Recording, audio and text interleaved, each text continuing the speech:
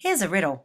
What goes together like a kite, drinks water like a fish, and plays really, really well with hogs? Inventor Tom Spargo has the answer. I'm Sally Dominguez, and I'm here with Tom to talk about his invention, the RainSaucer. Tom's designed something and actually realised something that a lot of people have been talking about for a long time, and that is a way to catch rainwater without having a roof. So here's Tom. Hi, Tom. Hello, how are you? And let's have a look at this saucer. I'm going to hold it up. Okay. Now tell me, how did you come up with this? Right, so when I first heard about the idea of rainwater harvesting, I thought, what a great idea. But then when I realized that not that many people were doing it worldwide, I thought, well, why is that? Yeah. And the conclusion I came to was that rainwater harvesting, although it's great, it's a little bit complicated, and it relies on roofs.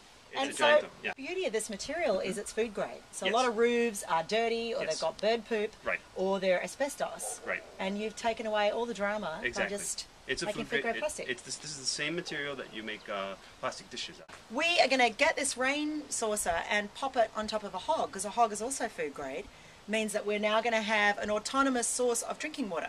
It comes from the sky, flows down the food grade plastic of the RainSaucer into the food grade plastic of the hog. It's probably going to be cleaner water than a lot of the stuff that you're getting out of your tap. So we'll see how we go.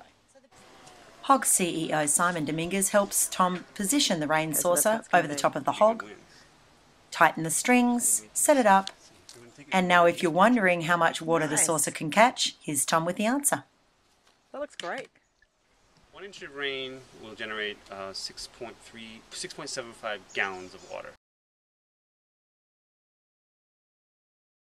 Install the RainSaucer on top of the hog. The whole kit is food grade plastic, and ideally what you could do at the bottom is, I mean, it's great for vegetables, but imagine if this was in the middle of a national park and you put this little cool drinking fountain fitting on the bottom of it, and then with just gravity flow you could fill up your drink bottle in the middle of a national park where there are no roofs. So I think, Tom, the possibilities for this are massive. Exactly. Wherever there's a need for water, there's a need for a system like this. And fantastic. That's the promise of RainSaucers. Nice job, Tom.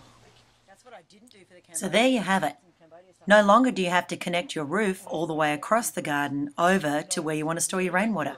With RainSaucer, you can collect the rain exactly where it falls and store it and use it without the need for costly pipes. What a terrific system.